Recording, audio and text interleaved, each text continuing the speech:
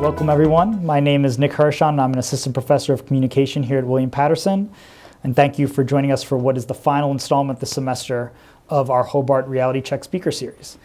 This is part of a series sponsored by the communication department under the leadership of Dr. Rob Quick and the student chapter of the Society of Professional Journalists. You just heard from our president, Maria Zuniga.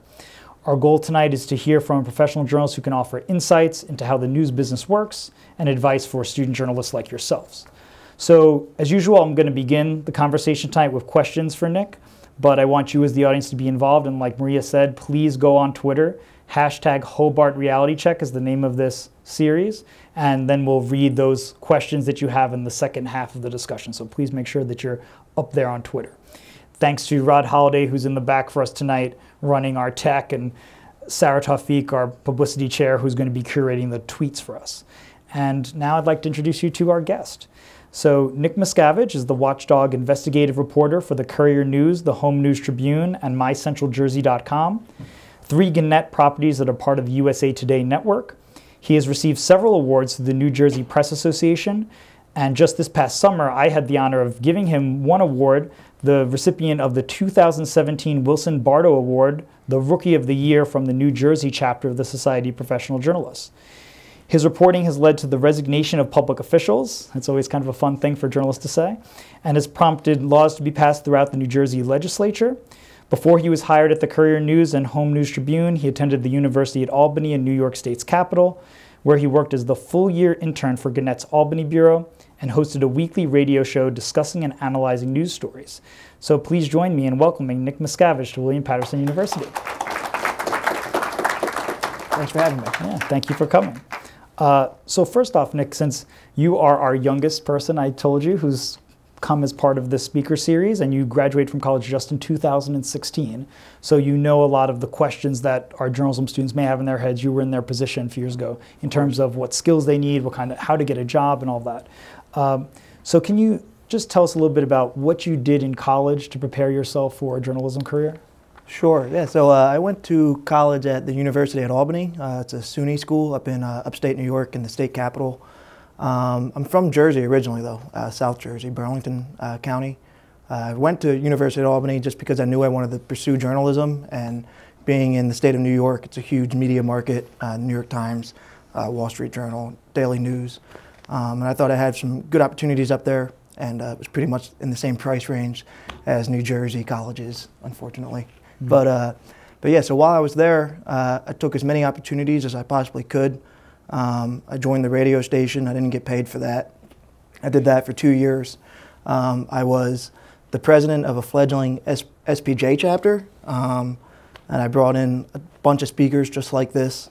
Brought in Pulitzer Prize winner William Kennedy for like the year-end event, and unfortunately that club kind of dissipated after I graduated. The people I left it to kind of let it die, which is pretty sad. But and then my first internship, it was supposed to be paid. I was supposed to receive a stipend once a week, but once I started there on the first day of the internship, they kind of told us politely, you know, unfortunately due to funding restrictions, we won't be able to pay you interns this year.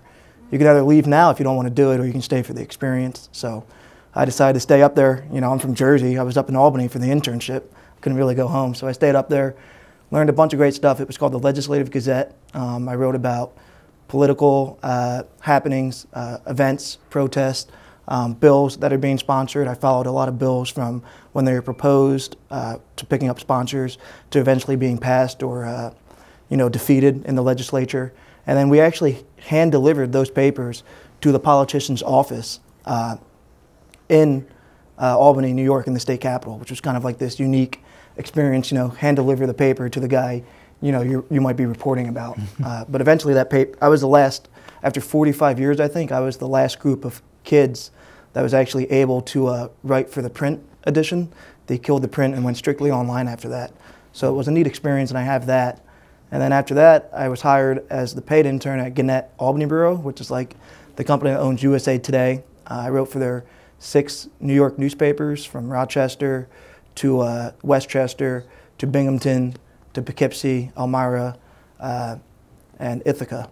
And that was paid, and that pretty much led directly to this job now in New Jersey, because I work for Gannett it's the same company. And pretty much, you know, I went to school with, I think there's like 200 kids, 200 students in my journalism class, and I can probably think of about 10 of them that graduated and were hired in the journalism field. So it really does come down to, you know, taking as many opportunities as you can, just kind of busting your butt. I used to get made fun of a little bit, you know, staying in sometimes just to like work on, you know, like storyboard for radio and doing all like this extracurricular stuff, but it really paid off in the end. Can you speak to the SBJ chapter? Because obviously this is being sponsored tonight by an SBJ chapter. You won the award this summer from the New Jersey SBJ. So what's the value in being part of a group like ours? No, it's a really great resource. I'm actually still a member of SBJ. I pay annual dues. And when I was in college, we used to hold events, you know, like how to request government records, or bringing in like journalists that, you know, were working in the field and, you know, maybe switched from print to online, just to give people like that discrepancy between like the two forms of media. And then also, you know, like holding various workshops and other stuff. So yeah, it really was, it came in handy for me. And then I think also like a lot of people that weren't really on the same experience level could really just step in at any point and kind of get up to speed. So your current job that you have, Courier News, Home News Tribune, mycentraljersey.com, you have a very interesting title there, and I think on the posters that we're using to promote this series, Watchdog Investigative Reporter. Yeah, it's funny. It sounds really fun. So can you tell us what is the duty of a Watchdog Investigative Reporter? Yeah, so basically a watchdog, you know, we're such a small paper these days that I pretty much cover everything, which is kind of the neat thing about working for a small local community paper, because I really go from features to business to school stories. And then when I have extra time, I get to, you know, submit these record requests and investigate public officials or, you know, like political malfeasance. That's really the main goal of the Watchdog Reporter, to be like this go-to source when it comes to like keeping politicians in check, making sure things are operating smoothly in various public boards or public utilities, because there's a ton of them in New Jersey. I cover 4 counties. I cover Somerset, Hunterdon, Middlesex, and then parts of Union County. And just alone with that, that's like over 200 different towns, you know, and I'm one guy. So it is, you know, sometimes it is pretty overwhelming. Sometimes I got to submit a request for each one of those towns, so I'll sit down for like a week and submit 200 Oprah requests, you know, and then keep track of them all. Wow. So I know we talked about the broad outlines of some topics we want to discuss tonight, and one of them was the importance of public records. There aren't a lot of courses maybe in college where you're taught how to submit Freedom of Information Act requests. Can you talk about what it is to make a public records request and why you think it's an important part of journalism? Sure. So yeah, that's really one of the most important tools I rely on, and pretty much anybody who's a reporter, whether in sports or education, you're probably going to be requesting some sort of government record at some point. I guess the law is from the 2000s, like the late or early 2000s, right before 2010. They passed like the Sunshine Law package in New Jersey. It was like right around this renaissance of government transparency. Like we should allow members of the public to know a little bit more about what their politicians are doing. And each state's kind of, you know, a little bit different. And then you have like your federal Freedom of Information law or act, FOIA. Yeah, I guess it's FOIA, because in New York, they model it after the federal law. And when I was up there, it was a lot easier for me to request documents. We used to call them fishing expeditions, where you could basically just like cast a net and say, I'm requesting information from here to here, like these 2 dates, and they'd give you everything. It's called Freedom of Information. It's literally in the law's writing. In New Jersey, on the other hand, it's like really restrictive. It took me a long time to kind of figure out how to request documents, because people get denied all the time. It's called Open Public Records Act, so you got to request the record. You can't request a record from this date to that date. You have to know exactly which record and when it was filed, so you can like kind of get a hold of that. So it does take a lot of extra work, and there's really nobody in the government's position in New Jersey that's an advocate for journalists and transparency. In New York, there was a guy, his name was Robert Freeman. He was a part of the Sunshine Institute up there, and he was a government employee.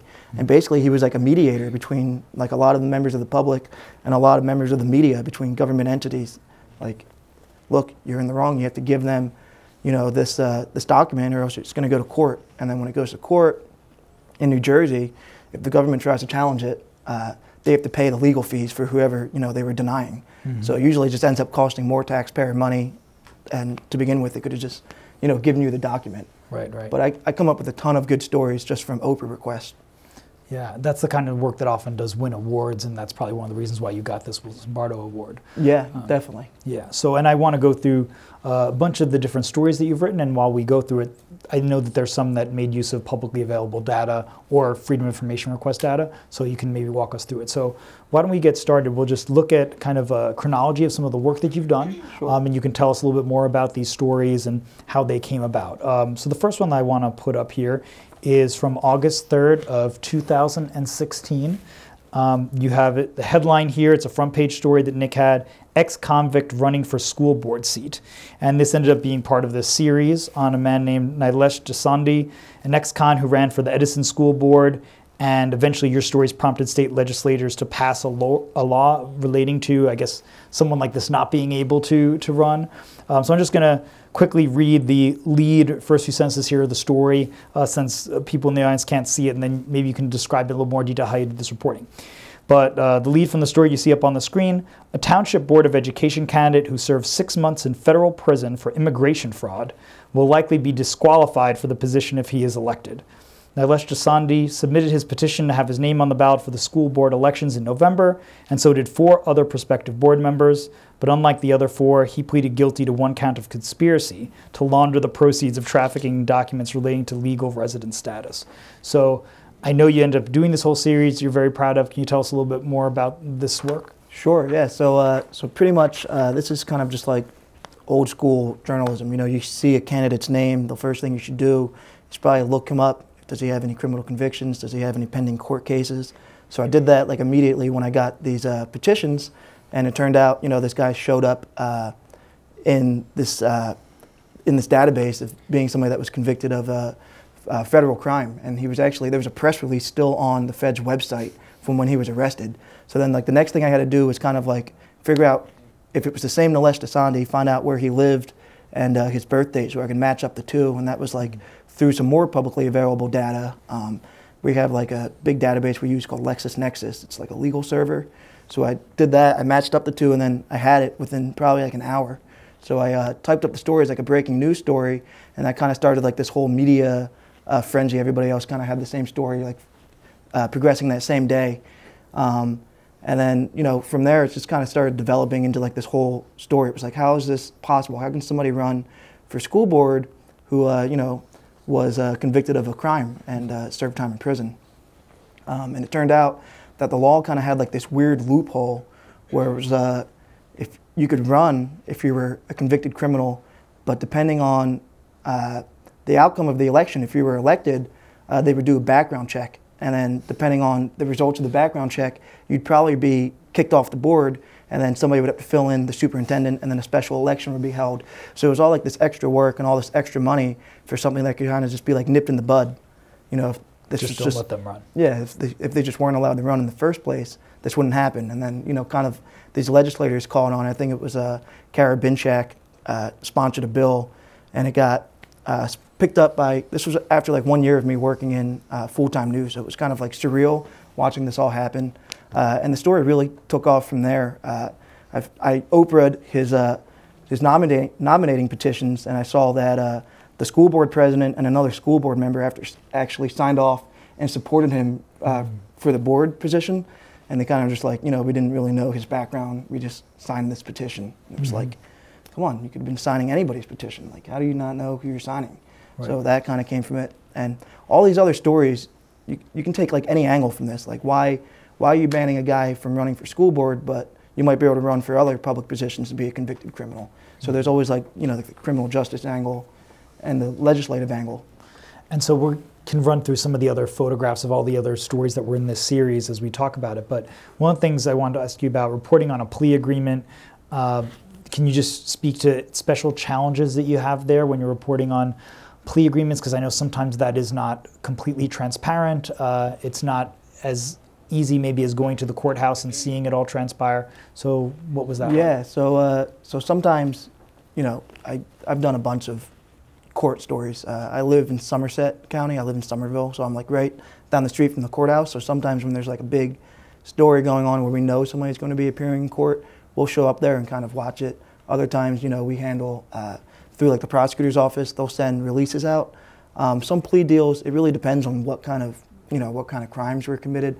Sometimes it is protected, like if it's something with, you know, child pornography or students, usually it's like a protected agreement, and it's really hard to get the terms of that, so you're really relying on the prosecutors. You know, you'll call them up, you'll talk to the PIO, the public information officer, and you know, sometimes you have to like develop these relationships. I know some journalists are kind of hesitant to you know, cooperate with public relations officers or public officials, but you know, at the end of the day, they're doing a job too, and they probably get bombarded with these requests. So I'm always trying to be like as pleasant as possible with these people because I get a lot of information from them.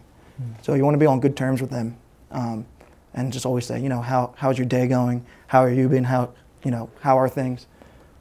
So how do you develop relationship with sources then? Is there a certain technique that you've developed, or is it just as simple as being, you seem like a gregarious person, easy to talk to. Is it as simple as that, or are there certain skills that you've developed? Yeah, that's actually like one of the main reasons why I went into journalism. I've never really had an issue like talking to strangers and just going up to people. I've always kind of been outgoing. It's kind of difficult. I've seen people that are shy. I've had reporter friends that are like on the shy side, and it is kind of like difficult or, you know, harder for them. For me, you know, I grew up in Burlington. When I took this job in Somerville, I really had no idea anything about the area. I didn't know anything about the towns or the people. So I kind of did like my research before I went up there. I relied on some of my coworkers who gave me some tips or some contacts. And then from there, really, it's just like going out to events, talking to people, giving your phone number out, connecting. And then believe it or not, there's people that have been doing this kind of stuff, going to meetings. We call them gadflies in the journalism business. They're people that just kind of like are always there. They're residents, member of the public, and they'll find you. You know, they'll find your phone number and reach out to you, and you'll develop relationships with those type of people, whether it's off the record or on the record. So I rely a lot, you know, like I said, I'm one guy covering like more than 200 towns. So we really do rely a ton on people just reaching out and just like dropping a tip. And another thing I wanted to talk to you about with this series, I noticed you have a quote in the first story from former Governor Chris Christie. I assume maybe not a direct quote, I don't know if you actually got to interview him, maybe a statement from an email or something, but can you speak to working with elected officials such as Chris Christie? Yeah, for that story I didn't actually speak to him. That was like a press release he had sent out. I spoke to Chris Christie one time at an event where it was like he was announcing more funding or calling for more funding for a rehabilitation center, for rehab programs throughout the state. And he was kind of notorious for having like this macho persona around the press where he was a little standoffish. I asked him this question about a pipeline, and he didn't answer it. He just told me he doesn't answer hypothetical questions, and he was like, next question. And that was like my 5 seconds with the governor. So, but no, most elected officials, you know, you have to like really, when you come into the office, I come in probably around 9 or 10, I make my calls like as soon as I possibly can, especially when you're dealing with elected officials or public employees, because they're usually like out of the office by 4:30. We're still there writing, and I think, you know, a lot of people think, you know, we'll send stuff out at 4:30. Hopefully we'll get a contact, you know, but they're not there after that. So you really have to like kind of plan ahead, and you nudge them sometimes. Like I'll always follow up like the next day, like, hey, did you see this request? I'm wondering, yada, yada, yada. If you're not the right person to go to, just direct me to the proper person. And, you know, it kind of goes from there. Sometimes it doesn't really work out that way. Sometimes you forget, you reach out to them later on. But, yeah, most of the time you just have to be cordial and understanding. You know, if you could put yourself in somebody else's shoes and understand where they're coming from, it makes both sides of the party, you know, a lot easier. So again, since you're speaking to an audience of journalism students who maybe haven't done this sort of reporting before, if you want to get a comment from Chris Christie or Phil Murphy, the governor of New Jersey, what is your process there? Who do you contact first? How do you do it? Yeah, so I actually reached out to Murphy's office this morning and a few other politicians for a freelance story that I'm trying to work on. And basically, you know, I call the governor's office or the public official's office, and you get, you know, the secretary picks up and you're asked to speak to the public information officer or, you know, the chief of staff, and you kind of ask them, you know, I'm trying to submit some questions via email or schedule like a phone interview, whichever is easier for you guys, because this one wasn't so pressing, so it was kind of like, I usually prefer to do stuff over the phone or in person, but I was just like, if you're dealing with public officials, sometimes it is easier just to send an email if you can't catch them in person. They usually like that stuff because they can mull it over and kind of work on the answer, give it to their staff. Right. sometimes it makes for a better quote even, you know. But yeah, so usually you give them a little bit of a heads up, or you try to schedule something in advance. Say I'm trying, you know, write this story. My deadline's December 14th. Is there any availability before now and then? You might be able to connect with me over the phone. So I did that with Senator Sweeney. So we'll see what happens with that. Have you had situations where, I know you mentioned seeing Chris Christie in person, and a press conference of a governor or a mayor? I remember trying to speak to Mayor Bloomberg when he was the mayor of New York City, and that was a very difficult kind of situation, kind of unusual. But with other elected officials, have you had situations where you just show up either at their offices, sometimes even their homes, or at public events that they're running, and just kind of run up to them because you're on a deadline, you just don't have time to wait around for an answer? Yeah, of course. That sort of stuff happened a lot when I was in Albany, working as the intern in Gannett's Albany Bureau. That was actually the time where the Senate leader, Dean Skelos, and the Assembly Speaker, Sheldon Silver, they're indicted and were on trial for public corruption. And they were both convicted, but I think their convictions were just overturned from a Supreme Court ruling, which is kind of like bizarre. But yeah, so they were, you know, this whole thing was going on when I was like first year reporting. The State House was just like crazy, teaming with reporters all the time. We would like camp out outside of a politician's office for hours on end, either like crouching with their back against the wall or standing up or sitting crisscross like on the ground. And then as soon as they came out, it's called a gaggle. Everybody sticks their recorders out and kind of like shoves them over everybody else's heads. Or if you're like a short guy, you can kind of like weasel your way through. So I've probably done, you know, like 24 of those at least, I would say. Or you're walking down the stairs like in the courthouse or state house, and like the guy's right next to you, and you're like, oh, I got a quick question for you. You stick your mic out. It happens like that. Sometimes they won't answer you. Sometimes they'll just ignore you and walk away.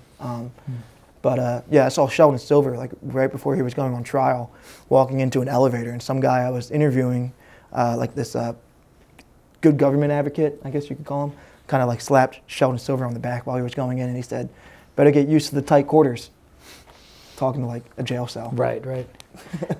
But sometimes those spontaneous moments, right? And getting a spontaneous quote from someone like Sheldon Silver when he doesn't have time to run it past a lawyer or their chief of staff or whatever, and you're really getting authenticity, I think the reader can notice that. Yeah, of course, and like the color like that too. You know, you won't get those same kind of details. Like I would never know this guy slapped Sheldon Silver on the back as he was walking into an elevator if I was sitting at my desk. Right. You know, so it's like these different, you know, we do sit at my desk. I sit at my desk a lot at work, you know, on the computer, calling people. But I always try to get out of the office because, you know, you never know what kind of stories you might get. I think one of the other stories, the name change story like he's going to show you, that all stemmed from me like bumping into some guy at a courthouse. And it kind of just like developed from that. And I would have never gotten it if I didn't like step outside my office that day. That's a great segue because that's the next story actually I wanted to talk to you about. So we'll put up that name change story. This is from April 9th of 2017. And you see the headline there, What's in a Name? Another one of Nick's many front page stories, which is very impressive, by the way, to have a reporter who's only a few years into a job regularly getting front page stories is a real credit to your reporting. And I just want to read this lead because I also really like the lead, and I want to talk to you after I read about like what do you put into a lead? What kind of things you're considering to get the reader's attention in that first paragraph? So the lead of this story, Michael Angelo Ortiz has lived 54 years under a name that wasn't his.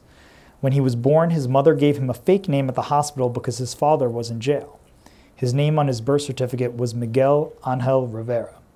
So it's a lead that certainly in that first sentence, he has lived 54 years under a name that wasn't his. It just catches your attention. It begs you to read on. I talk about this in class all the time, that curiosity factor.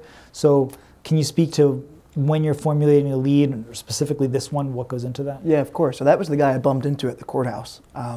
So pretty much, you know, we have all these tools online, all these analytics that I look at every day. Every journalist everywhere is looking at them. And we call them metrics, and we kind of look who's reading the stories, who's clicking what, how much are they reading, how long. But the rules have really always been the same for the past 150 years. You know, you write a good headline, you write a good first 2 sentences, you want to draw people's attention in. That's never changed. So, you know, sometimes when it just comes to me, I like write a lead first before I can even, usually I write the lead first. I can't really go on to the story until I write the lead. And with this guy, it was kind of like, wow, you know, you've been trying to change your name for 54 years, but they're not letting you do it because they can't find, you know, you in like the public records. Like it was just like this really bizarre thing. He lived like 54 years, and he just like found out it was because his mom lied to the people at the hospital, and that kind of like stuck with me. And I was like, that's really interesting. I've never heard of anything like that. I bet you nobody else has either. So it was like, he's going up in the very top of this story. I actually talked to like 4 or 5 different people for this story, and it was all about, you know, like name change trends. And that's like another funny thing, you know, I'm the investigative reporter, but some of the stuff I'm investigating isn't really like hard-hitting news.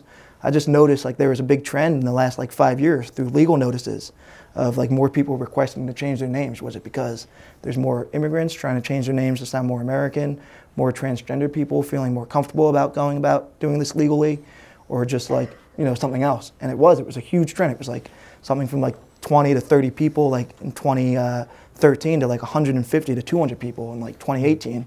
It was like increasing each year. So yeah, so I kind of, you know, built off of that idea and interviewed different people why they were changing their names, and he was definitely the one that stood out the most. So he was going at the top.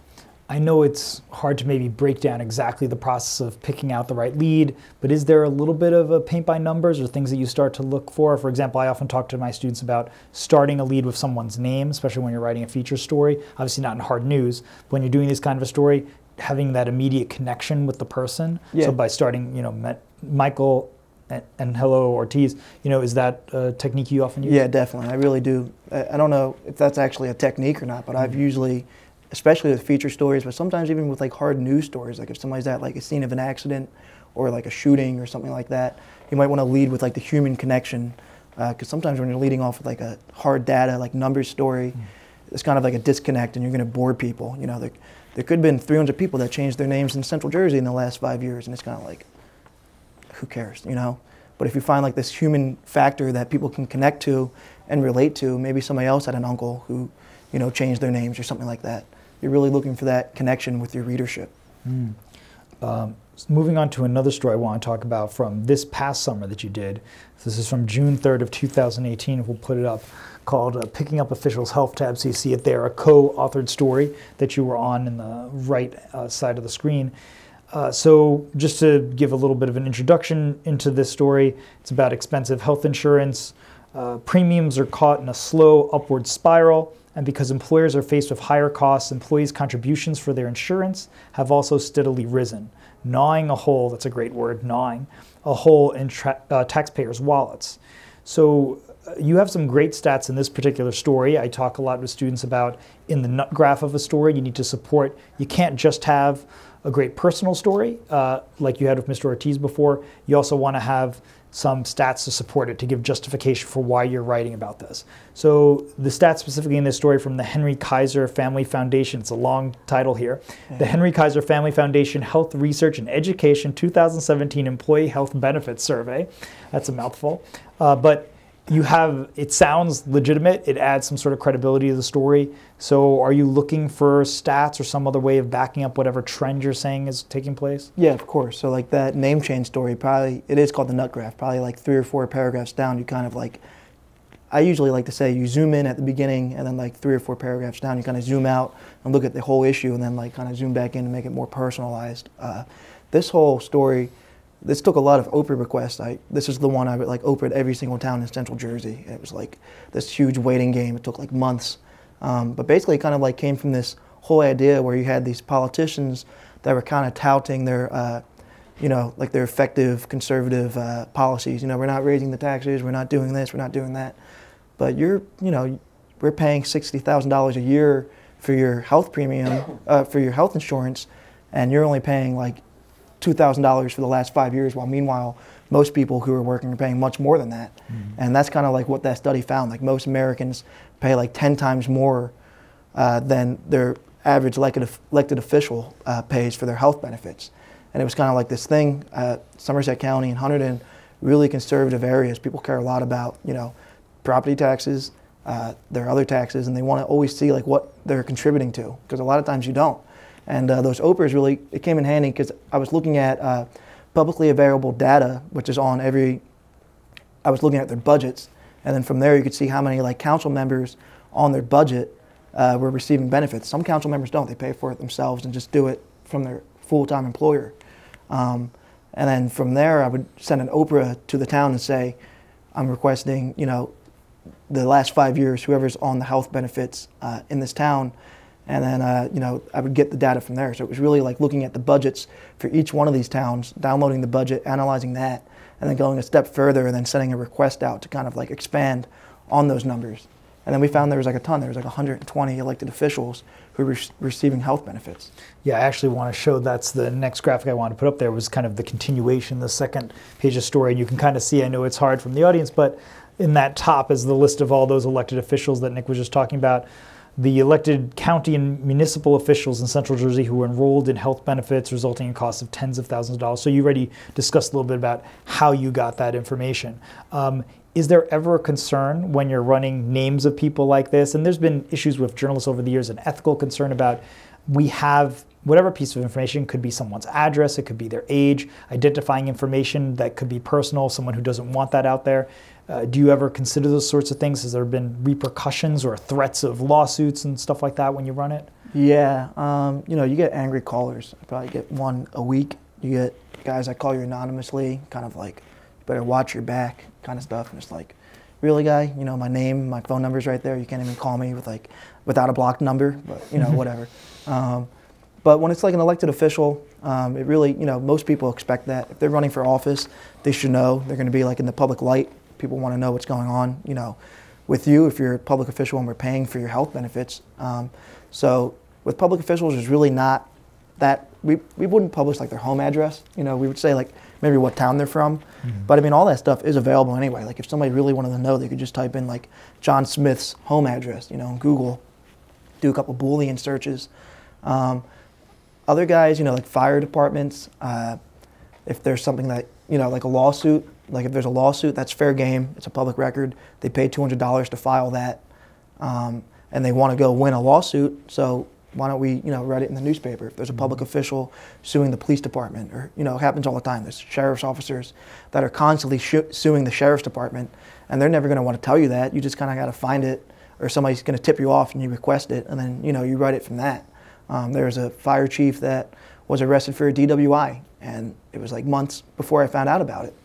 And they weren't going to tell anybody about it. And then I found it, and I wrote the story, and like next week he retires. You know, so it's unfortunate. Sometimes stuff like that does happen, but like, you know, it really depends like on a case-by-case basis. You know, that one was just so egregious. The police said, you know, he was driving down from Union County down to Jackson, and when they pulled him over, he had vomit and urine like all over himself, supposedly, according to the police report. And that got picked up by the New York Post. So I wrote that story. They saw it and they're like, fire chief pulled over with vomit and urine on themselves. They put that in the headline, obviously. So people call me and they're all mad at me, like, why'd you have to put that detail in there? But it really shows you, you know, some people get pulled over for a DWI, but they're not, you know, they don't have vomit on themselves. Right. It shows you how far this guy probably was, you know, how drunk he allegedly was. Yeah. That kind of detail. And the police thought it was important, so they put it in there. Well, and just to pick up on something you said at the start there about getting maybe these anonymous blocked phone calls where people are even saying, watch your back, that can be really scary and intimidating to get as a young reporter. You're just starting here and maybe having second thoughts, I don't know, about this sort of a career. Has there been moments where you're concerned for your own safety as a reporter, and how do you handle those sorts of things? Usually I'm somebody that likes to talk to people, like over the phone. Like I'll kind of, you know, I'll stand up for what I think I did was right, and I'll kind of talk to them and understand where they're coming from. I've had people tell me on both sides, you know, on the same day actually. This is like really funny, you probably won't believe it, but I was like working at like this 4-H fair handing out papers and, you know, being like the representative from the paper, and somebody comes up and, you know, I used to be subscribed to your paper, but you guys have become too liberal, so I canceled my subscription. Later that day, 2 hours later, used to be subscribed to your paper, but you're too conservative these days. It's like, all right, well, we must be doing something right. You know, nobody's happy. But no, you know, I just spoke to this guy that wandered into my office last week, claiming that the government put him under and surgically implanted tracking devices in his mind. And he was like, you know, talking to me with his hands in his pocket, telling me, you know, you see all these mass shootings that are on the news. It's not really the people doing it. It's the government inside their heads. And he's like talking to me with his hands like in this trench coat. I'm like, all right, well, I wish this guy could have called in, but I'm just going to, you know, take notes and talk to him, tell him, you know, I'll look into it, but you should really try contacting other sources. And it's sad, you know, this guy probably had a mental illness and he kind of slipped through the cracks and nobody's really, and that's another story, but, you know, sometimes stuff like that does happen. And we have a lock on our office door, but, you know, the whole door is glass. Somebody really wanted to get in there, they're going to get in there. But we didn't know what that guy was going to say. He could have had like a good story, so we let him in. and I kind of just got like roped into sitting down with him. Yeah, but that is scary, right? Because we're seeing, of course, mass shootings unfortunately going on across the United States, but especially in newsrooms lately, you know, and CNN had it, and a paper in Maryland, and so there's now a concern about this could happen. You write a negative story, or somebody just doesn't like your coverage for whatever reason, or they're just mentally ill, and newspapers, journalists beg for transparency from their sources. So one way of, you know, we try to be transparent ourselves, but is there ever moments like that where you think that maybe there should be more safeguarding, you know, or locking yourselves inside, or being a little bit more separate from the public? Yeah, it's like what's going on right now is like a huge tragedy with the attacks on journalists, and you know, we don't have to really even get into that, but it's sad. But like my office had to have the sheriff's office come in and kind of give us a training on active shooting. Like that never happened at my office before. So it's kind of like, yeah, this is a real world threat. AP has like, you know, the president of security for like their whole newsroom. He was like a former Rams linebacker, I'm pretty sure. I can't remember the guy's name, but I met him. So yeah, you know, there is a concern for journalist safety. Charlie Hebdo happened, like when was that, 2014? That was horrible. And it's like, it's a global thing, you know, and it's really not so bad. We have it in New Jersey. We just think it's bad because it's like our perspective. But you see what's going on like in, you know, what just happened in Turkey with Saudi Arabia. But what happens like in Mexico, like every day with the cartel going in the newsrooms, like chopping off people's heads. There's like that whole compilation of like the World Press Index, I think it is, where it's like the worst countries to be a journalist in and the most free and transparent countries to be a journalist in. And I think the United States is something like 40 on the list. We're not even like in the top 10. Right. Kind of hard to believe. And actually a good segue to my next point, which was going to be about President Trump. So in mid-August, Trump was in Bedminster, and you talked about being at Trump National many times. So he was about 15 minutes from your apartment, your office in Somerville, and you were filling in for the USA Today White House press pool for that day. Can you talk a little bit about that experience, about being part of this press pool covering the President of the United States? Yeah, so I was called by USA Today to cover this kind of contingency of Trump when he was in Trump National. Unfortunately, I didn't actually get to go out and meet the president, but I did have to like write for the national press pool, which means like all the other big newspapers across the country that are part of the press pool were looking at my updates about what was going on that day. They canceled it because they didn't have any planned public appearances, but if it was on, I was going to go there and, you know, meet the president for what was going on that weekend. But other times, you know, they call it Camp David of the North, because it's where he really prefers to spend his summer, because Florida gets too hot, so the president comes up to Bedminster, which is like 10 minutes from my office. And Bedminster is like this really unique area, super wealthy. Like Steve Forbes lived there. The guy Newhouse lives in Bedminster, or lived in Bedminster, I'm not sure which one was. The lady at the Merck family, they're from Bedminster. But his golf course is there, and out of all the golf courses in the country, he decides to come back to Bedminster. So whenever he's there, there's obviously protests and people outside. So I've had to cover like multiple protests at Bedminster, speak to people that are, you know, organizing these. They're trying to get like the Trump baby balloons that they had like in Europe, and he didn't really like them that much. They're trying to bring them to Bedminster, so I was like covering that. Bedminster Township has like their meetings like within Trump National, like their township reorganization meetings, and they've been doing that since before he was elected president. So they're still doing that. And I was like inside Trump's like clubhouse, like covering like a local town meeting, which was like kind of like this surreal thing, like on one of the lowest levels of the government, inside like the highest level of the government's like playhouse. You know, it's kind of funny. Well, and to the point you were just saying about journalists being under attack, it's interesting because in this situation, you're covering a president who has obviously put journalists under attack himself and called them the enemy of the people and fake news and all of these sorts of nasty things that have been going back and forth. So it's weird because journalists are becoming part of the story, something we never really want to be, right? We always like to cover the story, but not really be in front of the camera. Is it difficult when you're covering an elected official? And not just Trump, but I've heard of certainly it filtering down his same rhetoric, going to maybe local officials. Maybe you've even faced this from Chris Christie or some other you know, local officials. Have you seen that in your reporting? Yeah, well, I cover this thing called the Far Hills Race Meeting. It's like the largest steeplechase. I don't know if you know what the steeplechase is. I didn't really know what it is either before I started, but it's like a horse race where the horses jump over like the fences, and it's like really big in the UK, but there's a huge one here in America that's in Somerset County. I've been covering it for 3 years before Trump was elected, and then the 2 years after he was elected. And I visibly could see like a change in the people I was talking to when I came up and like introduced myself as a reporter running a newspaper story about a horse race, you know, like about a horse race. It wasn't political at all, but somehow they're like, what are you going to do? Put a spin on it? You're going to make this fake news? Like, it's like, what? No, it's a horse race. Like, if you don't want to talk to me, don't talk to me. But like, come on, you know. Right. Eventually, you know, you get the job done. It just makes it a little more difficult. When you're at the rallies, it's, you know, it's different because you see people, you know, throwing stuff or like wearing vulgar T-shirts that say, you know, rope, tree, journalist, some assembly required, which is like an awful thing. But, you know, really, it's like journalists' favorite saying, you know, there's no such thing as bad press. He says New York Times is failing so much. You look at their stock price, it's been going up like the last 2 years. So it's like, what's going on there? Right. So it's this ironic situation that's going on. Yeah. So I have a few more questions for Nick. Just a reminder, we're going to put up Twitter questions pretty soon, so please get your Twitter accounts handy. # Hobart Reality Check, any questions you might have for Nick about his reporting. But a few other things I want to talk about, some of your recent stories.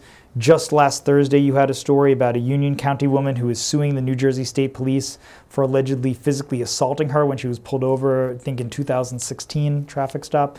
So you can just talk to us a little bit about reporting on that, since it's a recent one. Yeah, this is the actual story from it. I don't know if you guys really keep up with like transparency news. I do, because I'm like a nerd. I don't think anybody else really cares about it besides journalists and professors. But New Jersey just did this really cool thing where they took the civil case search, and now you can look up any case on the website from like the last 2 years, like straight from your computer. You don't have to go to the courthouse, and you can see like all these lawsuits that are filed. And it like makes, I used to go to the courthouse and request these lawsuits. I would have to go out to you know, Somerset County for a Somerset County lawsuit, or like Middlesex County. Now I can just do it from my computer and print it out. So like you can sit there all day and like type in anybody's name, who's suing who, you know. And this was like one of those stories. I got this awesome story of the lady suing the state police, alleging that she was, I think the quote in the lawsuit was, brutally physically assaulted and maliciously prosecuted because she called 911 during a police stop. And she kind of like got all these charges, like 14 different charges, and all of them were dropped in court after like 2 years of this going on. You know, it affected her. She said it affected like her work. She had to take off time. She lives like up in Union County. She would have to come down to Somerset, drive, take time off, like go to court. And eventually it was all dropped, like it never happened, you know, but it did, because for 2 years she had, you know, planned all this time. She doesn't want to miss court. She's going to get another charge or a penalty for that. So it was like this huge thing that was going on. So then once those charges were dropped, she was like, all right, I'm going to sue the police department for, you know, wrongfully prosecuting me. So, so right now I'm trying to get the videos for that, because police have to wear the dash cam and the body cam footage, which is because of transparency news. Because of a Supreme Court ruling in New Jersey, that stuff is available to the public. So that'll really show you exactly what happened there. You know, sometimes they say one thing, but it's not really what happens on the video, whether it's the plaintiff or the police. You know, sometimes it's a discrepancy between the two. And although you say the Supreme Court ruling says that that should be publicly available, I'm sure that you could still meet a lot of resistance from officials. It's not like they're just putting it up on a website and saying, you know, here you can download it automatically. Of course not. Yeah, so it's still a struggle to kind of get that kind of stuff that should be easily Oprah law leaves tons of loopholes for people to like navigate. So it's really great for public officials, really bad for journalists. Yeah. So a few other quick stories I just want to talk about, things that you've done. This one that you were talking about doing in the spring of 2017 into, I guess, the early summer. New Jersey's most well-known Nazi, who was legally changing his surname to Hitler. And this is a wild story, right, about someone changing his name to Hitler, went around the globe and was picked up by American tabloids like the New York Post, which you've mentioned before, seems to really like your reporting. A lot of the sensational things that they like about it. But also in the across the pond, right, in the Daily Mail and in the Times of Israel. So can you talk about reporting that story and some of the specific challenges there when, because it's something that we have to do sometimes as reporters too, right? Deal with people who we find reprehensible personally, and they're maybe spewing hate and things that, you know, make us uncomfortable, but yet we kind of have this weird obligation to tell their side of a story. So yeah, of course. So, so this was kind of like another one of these things that I saw in a legal notice. You know, legal notices are things that people have to publish in a newspaper just by law. Like if somebody wants to change their name, they have to publish it in a legal notice saying, I'm trying to change my name, yada, yada, yada. And it was Isidore Campbell. And we remember him from when he tried to put happy birthday Adolf Hitler on a birthday cake. I think it was like Acme or ShopRite, like they refused to do it, and it was like another global story. That was like early 2000s, and then this guy's kind of like back in the news. He's from Hunterdon County, I cover it. He's going to be in Hunterdon County Courthouse trying to change his last name legally from Campbell to Hitler. It was like, that's crazy. I want to be there for that. So I go there, and it was kind of like this weird thing where I was like the only reporter there. He was supposed to go in front of a judge, but because nobody was there contesting his name change, he didn't have to like appear before a judge. It was just like handled electronically. So like he never appeared before the judge, and I'm kind of sitting there like, when is this going to go on? So I go up to the clerk, and they're like, oh no, he already did this. And I was like, what? I was like, I wasn't in the room for that. So he goes back and like talks to this lady. Eventually, after like a lot of back and forth, they told me I would have to like submit an Oprah to get the documents, and I was like, I'm right here. It just happened. Can't you just give it to me? I'm going to drive out here in 7 days to get this. You're going to do more work over the next week. Can't we just make everybody's lives easier if you just gave me the document right now? Because I know you have it. And he's like, okay, hold on. And then like goes back to talk to the lady. I hear them like debating. He comes back and gives me the document, and his phone number was on there. So I had Isidor Hitler's phone number. And yeah, the worst or the best part of the story is when I was in the office and I'm, Mr. Hitler, and everybody in the office like turns around and looks at me like, who are you talking to? But yeah, that really just progressed because, he requested his name change. We didn't know if the judge was going to grant it or not. He did. His name was legally Hitler. And then we just did like a bunch of stories after that. Like he was like a big Trump fan. I put that like in one quote in a story, not in the whole story about that, just like one quote, because he was like adamant about it. He's like, you got to mention this. So I did, and somebody got real upset about it and called me up. That was like the guy who was like, you better watch your back. It's because I put like this Trump quote from this neo-Nazi or like this actual Nazi. But yeah, so that was like a really weird relationship because obviously I don't like Nazis. But I can't tell the guy I don't like you because he was like giving me good stories. So he would like, after a while, it was kind of like I got to keep my distance a little bit.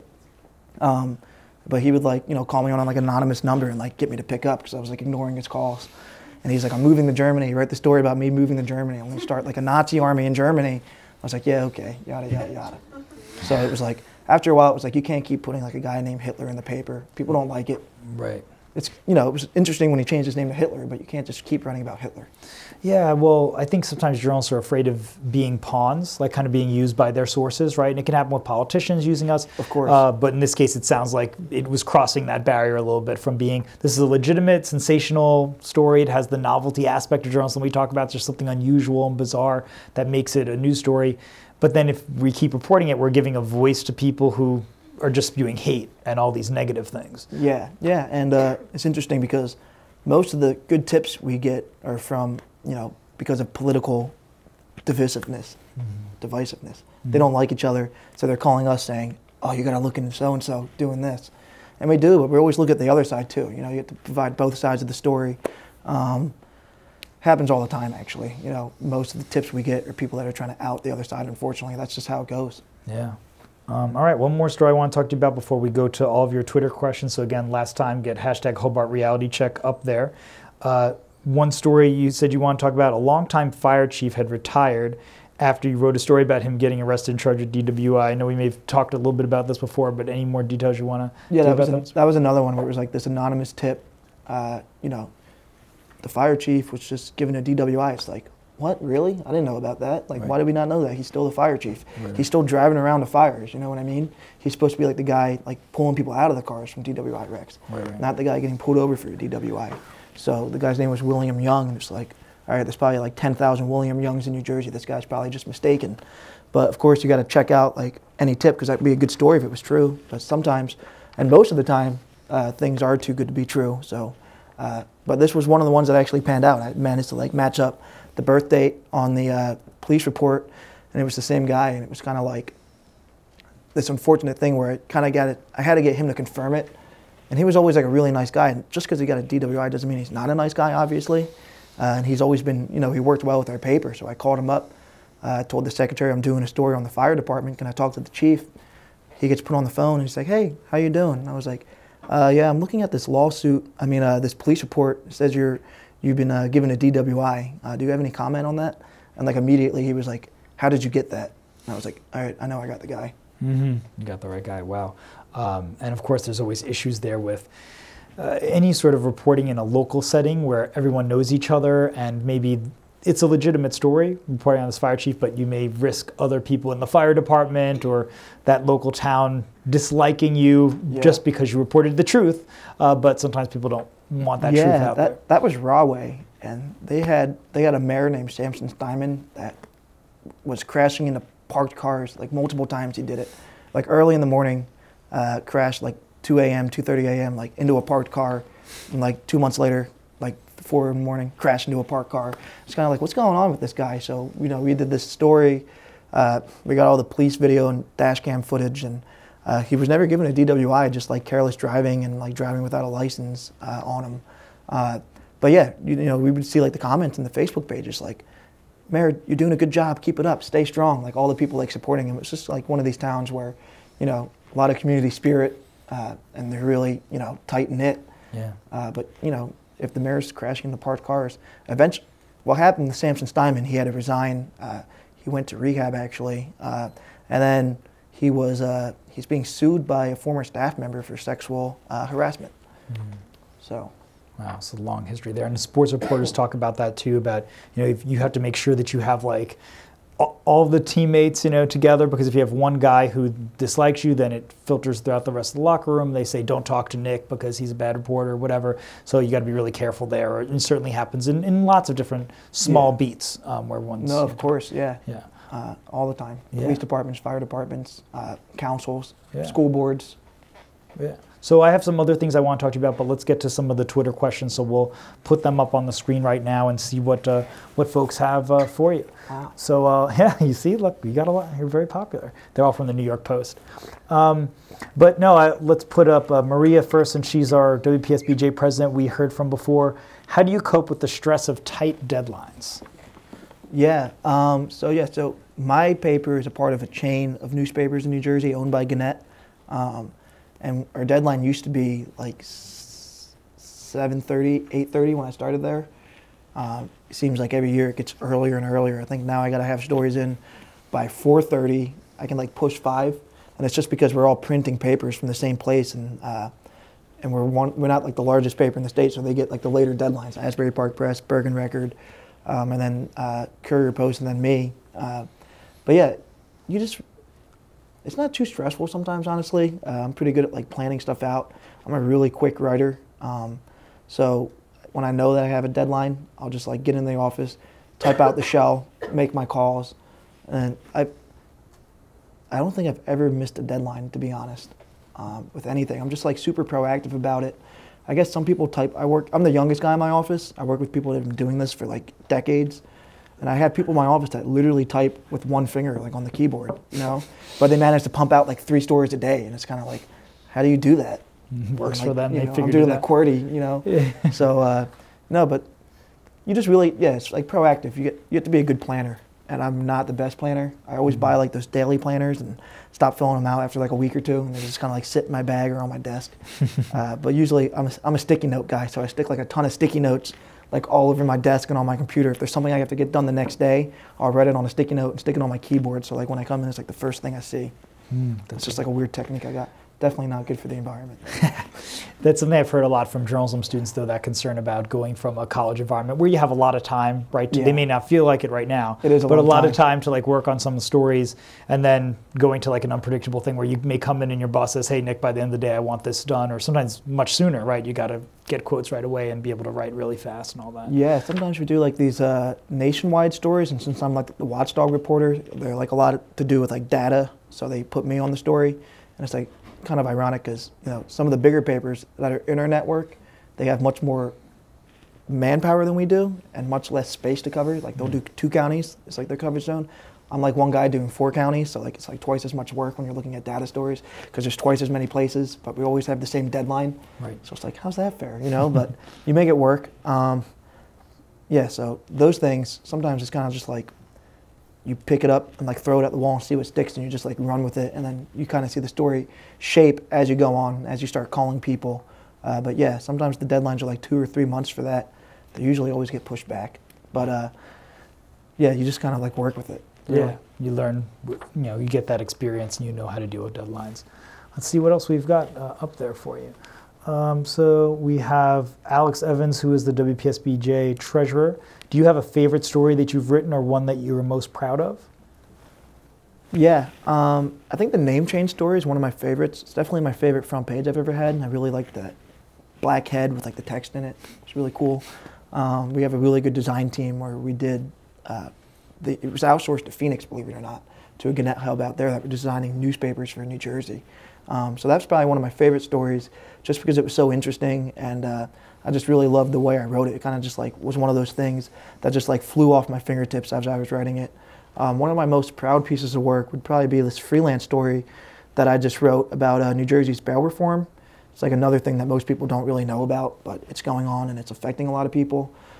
We just changed our bail system from being dependent on cash, meaning the judge could say, you know, you can be released if you pay $10,000 or $50,000, to being dependent on risk, which means if you're not a risk to your community based on your past crimes or your appearances in court, we'll let you go. Otherwise, you're here, no bail. You just got to wait it out, basically. It's kind of like this weird thing where, like, for the first time, there's not really a right to bail. It's like, you know, it's kind of taken away. And I wrote the story about NJ Weedman. He's like this famous marijuana advocate. He was in jail for like 447 days underneath the Bail Reform Act for a third-degree charge of witness tampering, which isn't really even like a violent crime. Usually they hold people in jail if it's like murder or like kidnapping or attempted murder.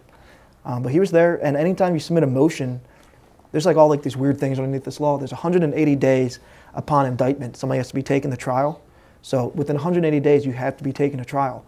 But if you submit any motion before trial, the judge has 60 days to kind of like decide that motion, and those 60 days are excludable time. They don't count towards the 180 days. So like you submit 3 motions, like a change of counsel, or like you want to represent yourself, or you're asking for some kind of discovery. That's 180 days right there. It doesn't count at all. You just spend 180 days, and it doesn't count. So like people are saying, you know, you're forcing people to plea out. You're not giving them a chance to fight their case, because if they do, they're going to be held in jail longer. Why don't they just take the plea deal right off the bat, you know, because then they're out of jail sooner. NJ Weedman didn't want to do that because he's kind of like this guy that gives like the middle finger to the government all the time.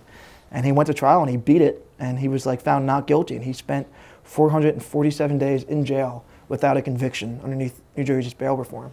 But then, you know, you look at it on the other side, and it helps a lot of poor people get out of jail that would probably be sitting in jail before that can't afford a $500 cash bail.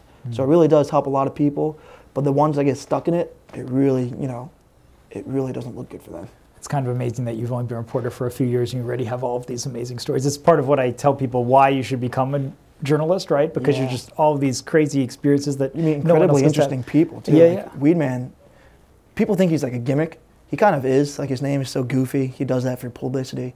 But he's like a super smart guy. Like, he's represented himself so many times in court. He's kind of just like a law book. He knows so much about the system. He's like, he has like a photographic memory, basically. He remembers like all these dates and stuff. And like, you're talking to him on the phone, you're like, yeah, sure, that was that day. You look it up and he's like, right. And he's telling you this from like a jail cell. He's not looking it up anywhere. So I had 48 hours of like recorded conversations with him from his jail cell. And it took me like 8 months. I was doing this without getting paid. You know, I wasn't doing it for my job. I was doing this freelance without getting paid, just kind of working on it when I had downtime. It took me like 8 months to write. I got $250 at the end of it, you know, which isn't really that much if you think about the work that went into it. But it was a really important story that I thought had to get out there, and I'm really proud of it. Yes, let's go through some more of these. We have Jada Clark, who's a graduate student in our master's program in professional communication here. What would you be doing if you weren't a journalist? Oh my God, I can't imagine you as anything besides a journalist. Yeah, that's a funny one. Yeah. Back when I was in J school, in journalism school, you would go to class, and there was kids that were in those classes that were, you know, planning on going into communications or PR, and it was kind of like, screw you, like, you're on the dark side, like, you already made that decision. And it's like, now that I'm working and living it, you can't really blame them, you know. You don't get paid a lot of money, unfortunately, unless you're at like the New York Times or Bloomberg or Wall Street Journal. But it is like really rewarding.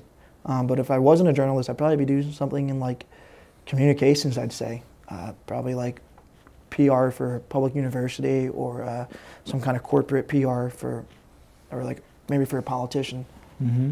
Yeah, I've had a lot of friends who've made that transition. Our first reality check guest was actually a friend of mine from the Daily News, Sarah Armagon, who had been a reporter there, was a reporter at Newsday, and at the time we scheduled the reality check, she still was reporting at Newsday, but then by the time she came, she had left to become the spokesperson for the Long Island Railroad. Wow. And that's happened many times. Lots of my friends from the Daily News It have happens gone. all the time. People go in and out, actually. I've seen people go out of journalism and like into PR and then back into journalism. I've seen people that were like chief of staffs of people and then like go into, not really chief of staff, but like on like politicians' teams, and then they go like into journalism. Like it's like kind of weird, but it definitely happens a lot. Yeah. Jerry Green, the late assemblyman, one time, I don't know if he was joking or not, but kind of like asked me if I wanted to work for him, like over the phone. I was kind of like, what? Like, that's so weird you're going to be saying that to a journalist who's like writing a story about you right now. But it was kind of like this joke in the office. You know, I obviously wasn't interested, but right. He ended up passing away a couple years later. But he was always really fun to interview. Yeah, interesting. All right. So I just want to make sure we get to as many of these student questions as we can. So Michelle says, who's another one of our graduate students, hey Nick, knowing how dangerous being an international journalist can be in certain parts of the world, would you ever take on a task if it meant potentially endangering your life? It sounds like you've already had some brushes with that sort of stuff. Yeah, actually I was going to see, we won't do it now, but maybe later I'll show you this video. I've been to a couple active shootings. There was one in Highbridge. It was like a standoff at like this guy's house. And Highbridge is like, I don't know if anybody knows where that is. It's like really in the middle of nowhere in Hunterdon County. And it was like in the woods in this guy's neighborhood, just like these winding trails. And I was the only reporter there again. And I'm kind of like sitting there, like I can't see the house, but I see like the police blockage. And I like was waiting, and I was like, heard some shouting. I was there for like hours, you know, waiting for this thing to resolve so I could like write a story about it. But I started like hearing some shouting, like, do it, just shoot me, just do it. I was like, oh crap, I'm gonna take my phone out. And I just like hit record, and I'm sitting there, and then like all of a sudden I hear like these gunshots, and it kind of like shakes my body because it was like so loud. I was like, oh crap, there's actually like, shooting, and I'm like in the woods. I don't know, you know, I don't know where the bullets are coming from, you know. The guy wasn't actually killed, but there was like, I guess they shot like some, I don't know if they were like smoke bombs or like stun bullets at the guy through the house, but that's what that noise was. I was at the Panera Bread standoff in Princeton, where the guy was actually shot dead in Panera Bread on Nassau Street. I guess, yeah, that's the main street in Princeton. And that was another one where it was kind of like, you know, you're standing like right next to the restaurant, like I could look at it. You don't know, you see these guys walking in with like these SWAT weapons. You don't really know where the crossfire is going to be. But obviously, you know, nothing bad usually happens. You might hear stories, but they're like definitely like in the minority. People go out to like much crazier things. You know, you have people covering crazy things like in Europe and like in these wars and stuff, and they come back and tell stories about it. Yeah. But it does speak to the mission of a journalist. You really got to believe in what you're doing, and that it's important, because otherwise, you know, is it worth putting your life on line sometimes? And I think as a journalist, you almost always are going to have moments like that. Even if you don't go to war, you know, we live in a dangerous place right now, and certainly in New York City, in parts of New Jersey, not that far away from where we are right now, there's those issues. Let's see again what other questions we've got here. So we have Caroline Pierce, who's another one of our SBJ members. What do you think is the most important skill to possess as a journalist? Yeah, that's a tough one. I would say charisma is like really important. You have to be pretty outgoing and just willing to, you know, go out of your way to go talk to some random person you'll never meet. You don't know how they're going to respond to you. You do that a lot. You know, you also have to be pretty savvy with, nowadays, with data and, you know, records requests, at least in my line of work. But I really, people who cover sports and education or business, they're going to be submitting Oprahs and record requests too for like school board stuff or like, you know, sports funding, stuff like that. That's all data that can be requested. So those two things are really important, I think. Definitely being outgoing and being able to like navigate public documents. Mm-hmm. Okay, let's put a few more up here. We have Andrea Cabrera, who's one of our graduate students. Have you ever faced inside censoring by your editors to protect certain interests while working on a story? An editor maybe, or was there ever an issue? I know I've had some situations at the Daily News where there was an advertiser involved in a story trying to kill it because they didn't like the direction of the coverage. Or what happened with that one? Well, there were situations where usually with the advertisers it was more we would cover things only because there was an advertiser involved. For example, one of the big advertisers of the Daily News was P.C. Richard & Son, and I guess still to this day. And there would be like, one time there's just like this very comical, like we ran this big like half-page photograph of the grand opening of a PC Richard & Son electronics store, and there was like no one even there in the photograph. It was just like, it was really sad. It made it look like a terrible place to go shopping. Yeah. But yet we ran it with this like big caption, and it like pretty early in the paper, and it just was like, we would not be there if they weren't putting all this money. And Macy's was another one of our big advertisers, and so we would joke sometimes in the office about like, no matter what terrible thing happened at Macy's or PC Richard or Modell's or these other chains that advertise us all the time, we would not be covering it. Yeah, that's like the big secret with journalism. It's kind of like, we like to think people are buying newspapers to read our stories, but really newspapers were bought for advertisements, and that's why newspapers are going out of business, because people aren't buying newspapers for advertisements. They're going to Craigslist and they're going online. And that's just like the reality of the thing. So yeah, there's definitely like the advertiser influence. I don't see it so much on like my level. I think that's everywhere though. It's kind of like this dirty secret of journalism. We get paid advertisements, but it's like nobody really cares besides journalists and like journalism professors. It's funny. Right. But no, I can't really think of anything where my editor was like, "You're definitely not going to do this because you're jeopardizing so and so, and that's going to affect us like this and that." It doesn't really happen on my level so much. It's usually all pretty fair game. We definitely have standards that some papers don't. Like, we won't publish the name of a minor, even if we know their name. Some papers will. We don't do that. We don't go like I wouldn't put something so egregious like in the headline like the New York Post would. We don't publish people's like home address typically. We have like our own kind of like standard, even like without it. We're a part of a big chain of newspapers, but individually we have like things that we've been doing ourselves, just because our audience is unique. Every market's different, and our market tends to be like a lot of college-educated people, a lot of like pharmaceutical professionals, just like a lot of upper middle-class people, and then yeah, it's a really interesting market actually. It was kind of like this funny decision.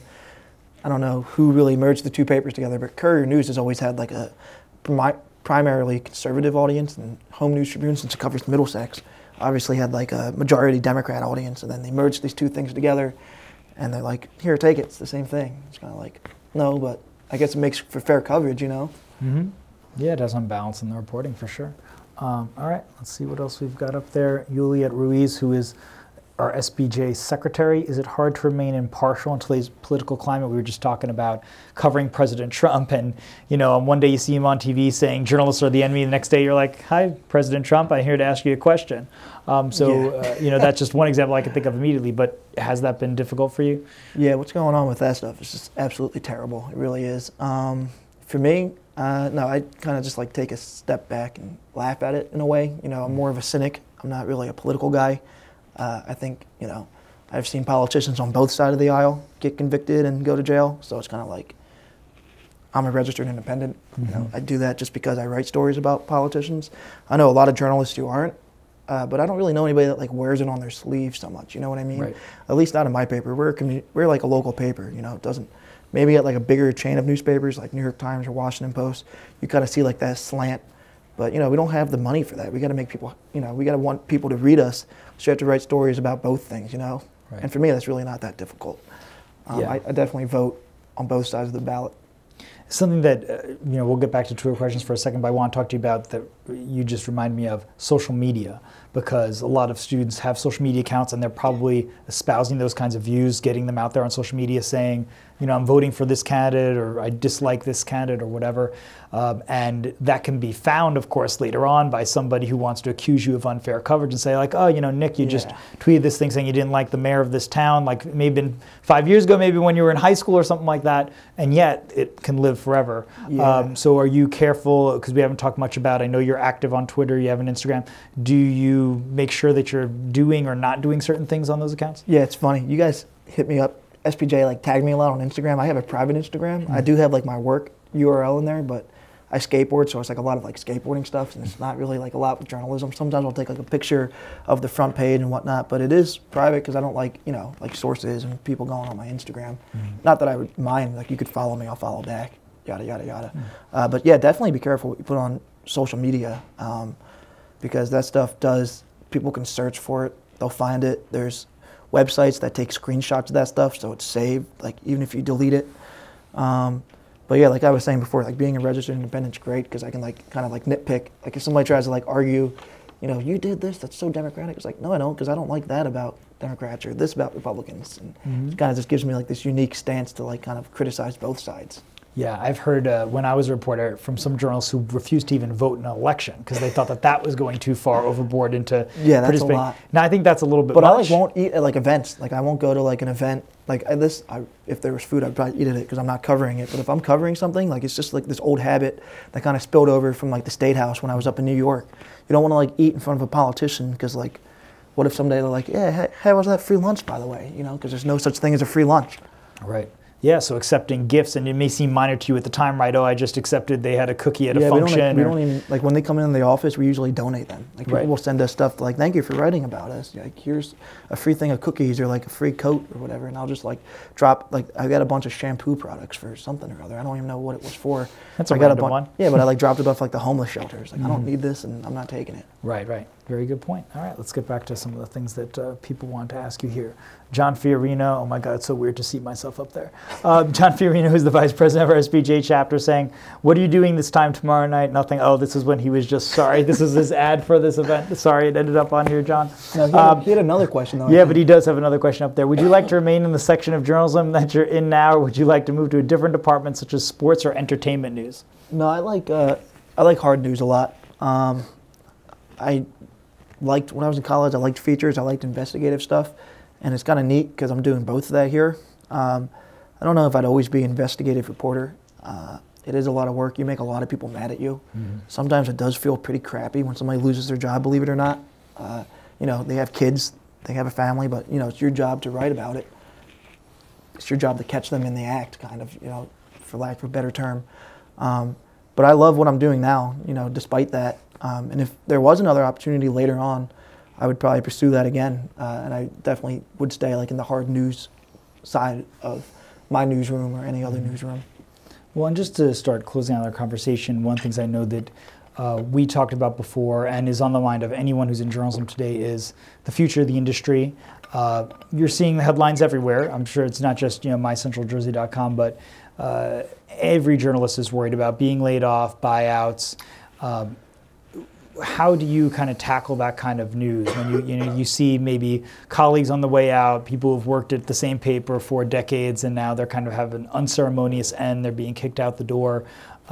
You're a young guy who's just starting out in this industry just like a lot of these students are. So how do you take that, or what's your view on the industry? Yeah, it is, you know, it happens everywhere, unfortunately. And I've seen it happen a few times at my paper. You know, I'd come in, see somebody get laid off like in the morning, and then you kind of go on with the rest of the day.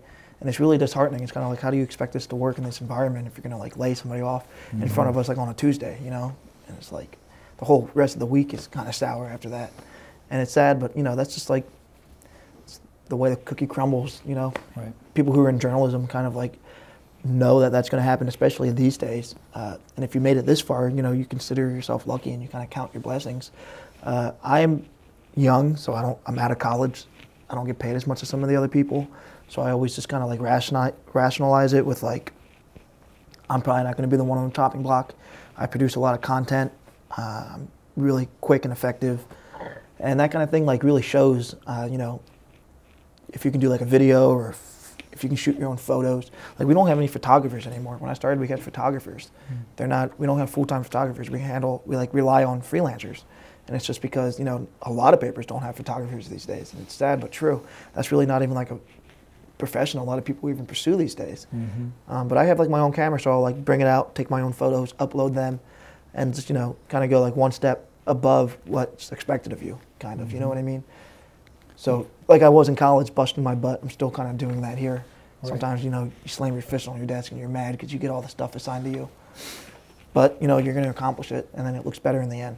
Yeah, so again, to kind of close it out, since you are the reigning Rookie Reporter of the Year from New Jersey Cited Professional Journalists, a rising star in our industry, and someone, you know, we see so many of our reality check guests who have had a lot of experience, and they can talk about that, but you can talk about, you know, this future. So since you're speaking to your brethren here, people who are in that similar age group, why do you think it makes sense to still go into journalism amid all of those sorts of challenges? What still inspires you, excites you about this field? Yeah, because you're probably needed more now than ever before in my lifetime and probably your lifetime, I'd say.